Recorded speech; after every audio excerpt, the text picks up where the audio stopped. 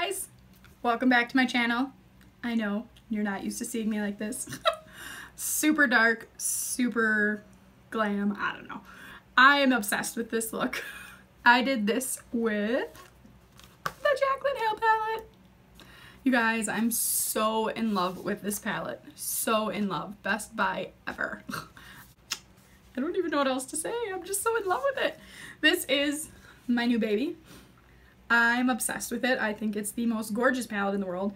Ever since I purchased it, I've been waiting to do a look like this.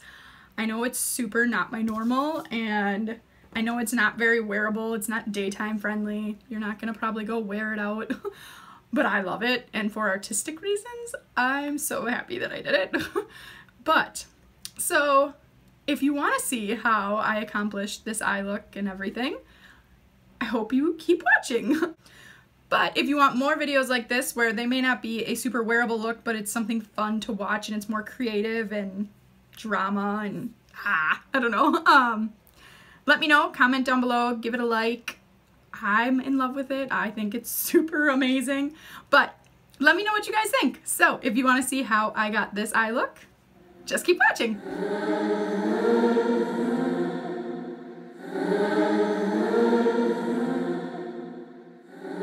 Alright guys, let's jump right into this video. So first I do my normal step and I take a white or cream shade and put that all over my lid to help the colors pop, you know. I do this every time. When I'm doing this, I do it all over the eye, and then I also put it in my corner of my eye so that it kind of brightens it up. Oh boy. You guys, I don't know if you can tell, but I'm a little excited to do a look with this palette. I'm obsessed with it. It's gorgeous. I mean, it might be influenced by the fact that I'm obsessed with JaclynHill. But anyways, let's jump right in. So first I'm going in with that yellowish, burnt yellowish shade. I don't really know. I have the card that says the names on it, but if we're going to be real, nobody pays attention to the names in these big palettes. It's just not really a thing. So I'm going in with that shade and I am putting that in my crease, and just do however much you want until it becomes the look you're desiring. So next we're going to go in with this more orangish shade, and I'm just doing this to define the crease a little bit, add some more dimension. You guys will see I layer a lot of different colors in this look. It's really to just bring out all the dimensions. So I'm doing this shade and I'm keeping it lower in my crease. I'm not going up as high when I'm putting it on, and then I'll blend it out and blend out the remaining product up a little bit so that it blends into the other shade. But when I'm doing this part, I'm just keeping it in my crease and below. Don't worry about what the lid looks like. We're going to cover it anyways. So we are just blending, blending, blending. All right. And now we're going to go in with this more brownish, reddish, orangish shade. Again, I don't know. It's a bunch of warm tones. I don't know the names. So we are going to take this brush on a more defined brush, and I'm going to put that and just concentrate it solely into my crease. Again, this is just adding dimension, you guys. Makes it easier to blend, makes the look more flawless. It just makes the whole look come together a little bit better.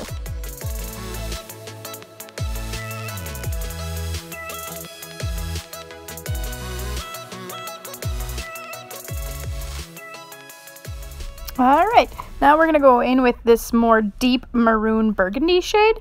I use a flat shader brush, and you guys, when you're packing on color, it's not, you don't want to sweep on the color.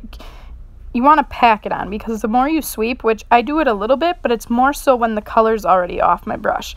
When I have most of the pigment on my brush, I dab.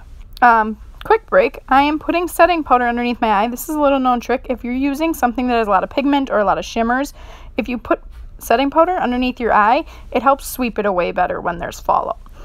So back to packing on the pigment. So when I first start packing it on, I dab, and then once the color is all there, then I kind of sweep it on. But for the most part, you want to dab it on. I may not always do that, but then I have a ton of fallout. So that's what happens when you don't listen to your own rules. So I just go back and forth between packing on pigment, blending it out with another brush, packing on pigment. Ooh, I really like it right now. All right, so we are going to move on to the other eye, and then once that eye looks like the other one, we will move on to the next step, guys.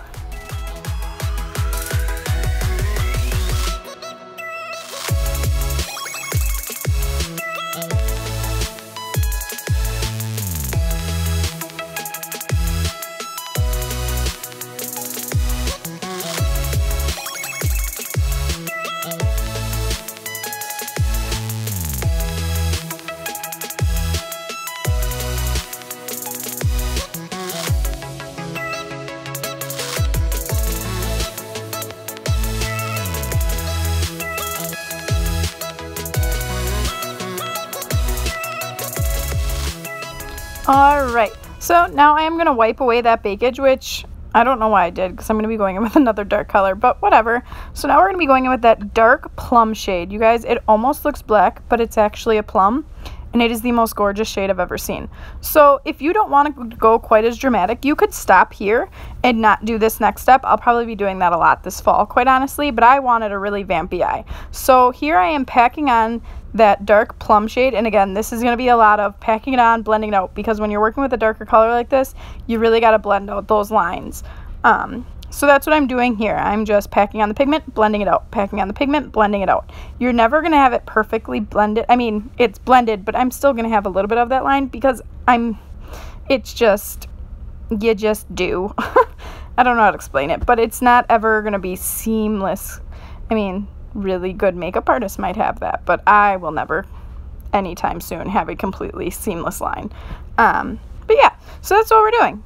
And now I'm taking that red shade that we went in with on our lid originally, and I am just using the brush and blending those two shades together. So that's all I do in these steps. I pack on, I blend it out. I pack on, I blend it out. I take the red shade, I blend it out. I try to make it look as seamless as possible. It might look a little messy until I blend it out, but it comes together, I promise. Yes, this is me doing a little happy dance. Not even a happy dance, just a happy face. But I'm going to take that darker plum shade now and go underneath my eye. Again, if you don't want it to be super vampy and smoky, you could always take lighter shades and do the under part of your eye. But for artistic reasons and the vision I had in my head, I wanted a very dark bottom smoked out lash line.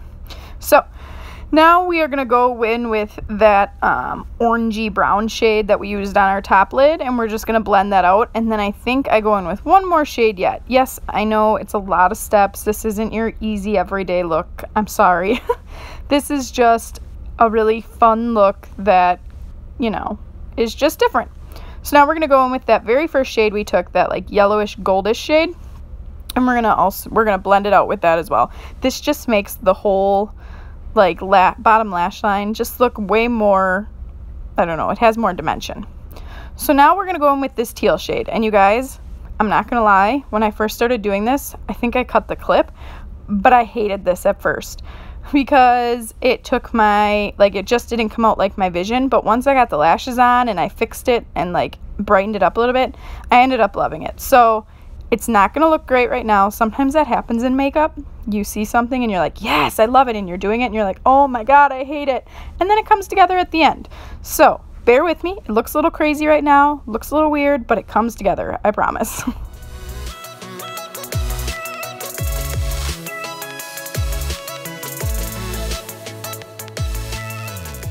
Alright, in this step, I tried to take that more like aqua-y shimmery color and lighten it up. It didn't do much. I ended up going in with another color over that, and I forgot to put it in here, but it's one of those cream shadows, or not cream shadows, one of those more creamy colored shadows that are in the top of the palette.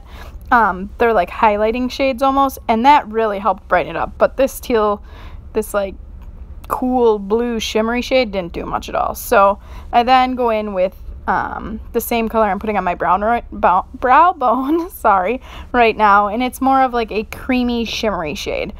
And that really helped brighten up that inner corner, and that's when I started to see it coming together a little bit better. Until I get my lashes and my eyeliner on, though, I honestly still was like, I ruined my whole look. But I end up loving it, right? So that's all that matters. The journey sometimes is worth it in the end. So now I'm just blending out my inner corner, and I was blending out where I put my brow bone highlight because you don't want any harsh lines. I do feel that blending out this corner really helped as well because it just made it look a little less harsh. That face was a whoa, finally done. Alright, so my liner I got part of it on there, but again, I have to get really close to my mirror, and until I can get a filming setup that I like for this, I'm not going to be able to show you how to do a wing anytime soon. I just have to figure out how I'm going to do it. But, so, I showed part of it. I showed you how I draw the line right here, and then it cuts out. But I went in with my normal Maybelline gel liner, and then I just do my normal eyeliner, and then I draw a line and connect it to my eyeliner. Here's me talking to myself about how I hate my winged eyeliner and to get over it. It happens. And this is me being really upset that it didn't come out. Apparently, I'm all over the board that night. All right, so now we're going to do lashes, and then we're going to do lips. So I'm going in with my normal Holy Grail Maybelline Lash Sensational, and I'm just putting like one coat on my lashes, seeing as how I'm going to be doing falsies anyways. All right, after I'm done with mascara, I'm going to go in with the Ardell Faux Mink Lashes. I like these lashes, except I don't like...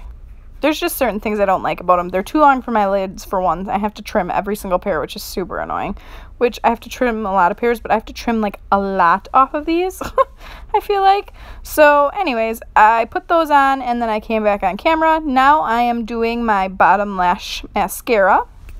And I think I show you the final look now. Ooh, lashes and liner make such a difference, you guys. So much better. All right, we're going to go in with our lips, and I am giving two lip options. First, this more pinky nude, which I wish I would have done more of just a nude, and then this Vampy red oxblood color. So first, we are doing the nude shade, and again, I wish I would have done more of just like a plain nude, not so much of a pinky nude, but it was like 10 o'clock at night, so I'm just going to chalk it up to bad decisions. So I will show you in a minute here what it looks like with more of a nude lip, and then I'll go into option number 2 for you guys.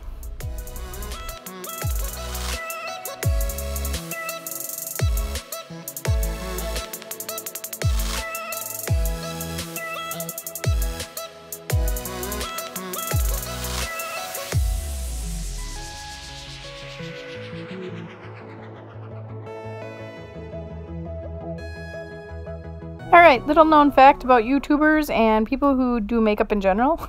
You make a silly face because you get sick of staring at yourself and posing. So, now we're going to go in with this more oxblood type shade. It looks brown almost, but it's more of a reddish oxblood shade. And I'm not going to lie, this is totally my favorite lip option. Look at that pigment, seriously. But I love Vampy looks. I love fall, which is when Vampy looks are like most prominent. So, this is my favorite part by far. Look at that. Oh, so gorgeous. Alright guys, that is all I have for you. Thank you so much for watching. I hope you enjoyed this video. I know it's not super wearable, but I love it, and I hope you guys love it too. So let me know by leaving me a like, share my video, and I'll see you guys next time. Bye!